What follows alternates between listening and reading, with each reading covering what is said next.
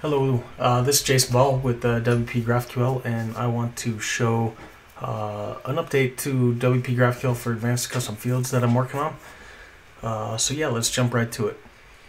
So advanced custom fields, when you create a new field group with advanced custom fields, you give it a field group name. We'll call this like test field group, and then of course you create a field I'm just going to call test. So we have a field group with a field. Then you can set these location rules to where you want your field group to show in the admin when you're editing content in WordPress. So if we say post type is equal to post, then it will show up on the post type for editors to interact with. Then if we scroll down, currently we have two fields. Show in GraphQL, you can either say yes or no. You want to show it in GraphQL, or you do not want to show this field group in GraphQL. And then you have a GraphQL field name. Right now, this is a required field, even if you don't want to show the field group in GraphQL. So that's kind of a mistake. So that's one thing we're going to fix, is making this required or not based on showing GraphQL. And then the other thing is, when you say you want to show this in GraphQL, you're not really sure where in GraphQL it's going to show. Currently, the behavior is to interpret these location rules and apply them to the GraphQL schema. So some rules like this are fairly straightforward, like post type is equal to post. Okay, that's fairly easy to understand where that might show up in the GraphQL schema. It will show up on the post type in the schema. If we get to some more interesting location rules, such as this, I want to show this field group if the post status is equal to publish. What does that mean? Because posts can be published. I have all these different custom post types here. These can all be published or not published. You know, they can all be draft, they can all be published. So this is a very nuanced rule. Where does this go in the schema? The answer currently is it goes nowhere. So you as a user could edit this field in the admin, but cannot query it in GraphQL, and that's a problem. And then there's other rules like page template is equal to about us.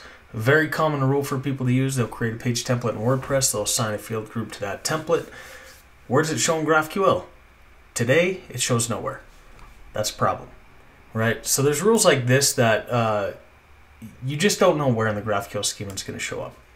So I've been working on a feature. I'm going to change branches locally and then refresh. So I just checked out a new branch of a feature I'm working on to fix this. So we're going to go add a new field group in ACF.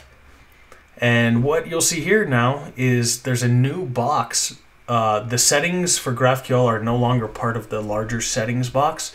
They're now part of their own settings group. So when I'm creating a new field group, I'm just going to call this like ACF test field group. Okay, just for test example. And we're just going to add another test field just because every field group needs a field. So one thing you're going to notice now, so shown GraphQL, there's no longer the required GraphQL field name. Shown GraphQL is default to false. That was already the case. If you opt in and you want to show this field group in GraphQL, you can say yes. And now the GraphQL field name, it is a required field if shown GraphQL is checked to yes. Now we default the field name to the field group name, but we camel case it to be more GraphQL friendly. Of course, if you don't like that, you can change it to whatever you want. It is required, but we try to default something friendly for you, but you can change it. And now we still are going to map, by default, we're going to map the location rules as best we can, but there's going to be a UI now, right? So we can see now that these are the GraphQL types that your field group is going to show on in the schema based on your rules. So if I change this to post type is equal to page, and we look back down here, this updates, right? It says this field group, sorry, didn't mean to zoom. It says this field group is going to show on the page post type in the GraphQL schema. If I change it to post, it's going to change back to post. If I say post type is equal to post or post type is equal to page, we'll see it updates to page and post, right? So now in the admin, I can edit this field group in 2 different post types, and in the GraphQL schema, I'll be able to interact with it on both of those types. And now some more nuanced rules. Like I talked about before, if we set post status as a rule, post status is equal to publish. Well, ACF is going to add this to all post types in the WordPress admin. And so GraphQL is going to do the same. So this is going to be available on all post types in the schema.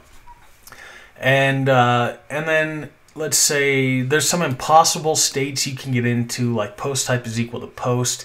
If we say show this field group if post type is equal to post and taxonomy is equal to category, well, that can't happen, right? An object cannot be a taxonomy term and a post, right? So if we come down here, we'll see this is not going to show in the GraphQL schema.